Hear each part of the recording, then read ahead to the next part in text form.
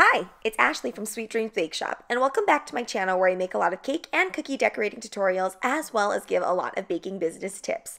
And today I'm making a bit of a dessert display for my friend for her engagement party. Now, she didn't really give me an exact kind of direction to go with, so I'm just making things that are the easiest and quickest to make in large amounts. So firstly, I'm starting off with these cupcakes, and yes, I am making these cupcakes the day of the event. A lot of you guys asked me in the comments how far in advance you can actually make your cupcakes. I think cupcakes is one of those things that is best served obviously as fresh as possible, and I generally like to make them the day before.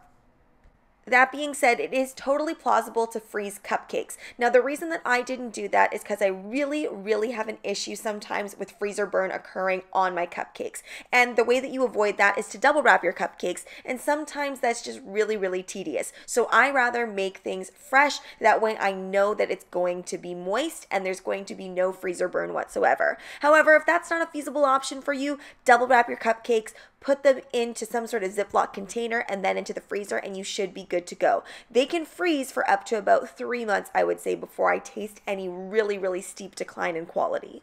Now, I had an incredibly busy weekend, so I needed to make things that I already had pre-prepared and that would be easy for me. So something like cupcakes is easy. It can be done within an hour. I baked about 48 cupcakes, no problem. And then you can see there that I have some white chocolate that I'm stirring up and getting ready because I'm going to dip some cake pops, which I already made previously. And I also have these cakesicles as well.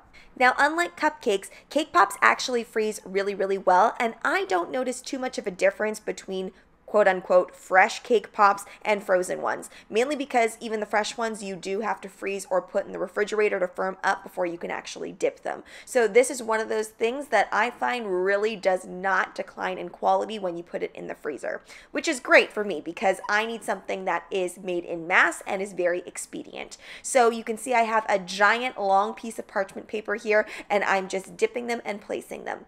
I'm doing things a little bit differently here than I normally would, and this is specifically for efficiency. I want to make sure that I get everything into the box. I'm not laying anything out onto my counter to take pictures with, because all of that movement that it takes to get that perfect picture in your kitchen is going to waste time. And I know I'm going to get probably better pictures on site since this is going to be an outdoor event, and that natural lighting is going to be much better. I'm also placing my cupcakes in here uniced. This makes sure that I don't have to fiddle around with things. I don't have to ice it and then gingerly put it back into the box. I can just have everything in there and ready to go. Now I'm making my Italian meringue buttercream. The hard part is pretty much over because all of those cake pops have been dipped and drizzled, and all I have to do left is ice the cupcakes.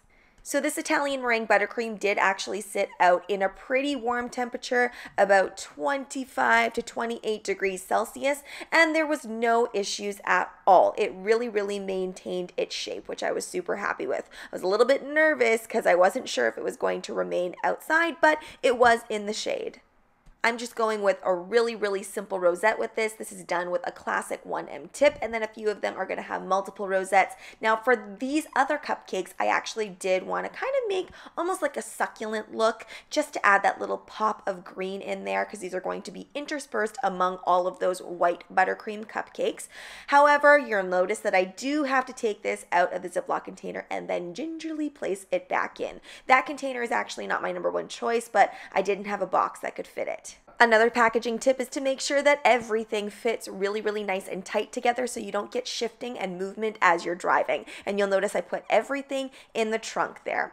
And here I am placing things on. This is part of the party setup that I used to offer, but of course, since this was for a friend, she had some different things here and there already placed. I just brought this big tower so I knew that I had room for all of my desserts. Now, the other little trick that I have is making sure that I bring some sort of piping bag to fill in little gaps to add things here and there. I was going to add the leaves on when they were all in the box at home, but they would have started touching each other and kind of melding together. So this is great when I can deliver on site because I can make little changes here and there that are just going to add that extra little bit of detail and clean things up in case anything got wrecked during transport. So I also had some macarons on this tower as well. I usually have a continual supply of macarons because I like to put them onto cakes or cupcakes, and honestly, they're one of my favorite things to eat, next to cream puffs. So here we have our completed tower, and not everything fit on this tower. We did put some other things on a separate little pop-up tower that my friend had, and I did add some gold leaf as well, just to give it that little extra bit of decadence. I gifted this entire dessert party setup to my friend for her engagement. However, when I was selling things like this, I would charge $75 Canadian for delivery and setup. That's also dependent upon location, of course. Cake pops would be $2.75 each with a minimum order of 24. Cakesicles $5 each with a minimum order of 12. Macarons $2 each with a minimum order of 40 for the same flavor. And these particular cupcakes would range in price from $4 to $5 with a minimum order of 24. Now this particular setup had a lot more than just the minimums, so the grand total would be $507 Canadian. Now let's get into the subscriber submission of the day. Now this was sent to me on Instagram, but it was a private Instagram. However, I still want to highlight their talent, and this one comes from Shannon. Beautiful buttercream work. And if you want to be the next subscriber submission of the day, then be sure to follow me on Instagram at SD Bake Shop, where you can either tag me or you can message me any of the photos that you would like shared on this channel. Any and all desserts and levels welcome. Thanks so much for watching, guys. Don't forget to like, share, and subscribe so you can be part of the Sweetie fam. Right now, I'm uploading weekly, so make sure you hit that notification bell so you know when I upload. Also, be sure to comment, request, or ask a question. I love hearing from you guys. Bye!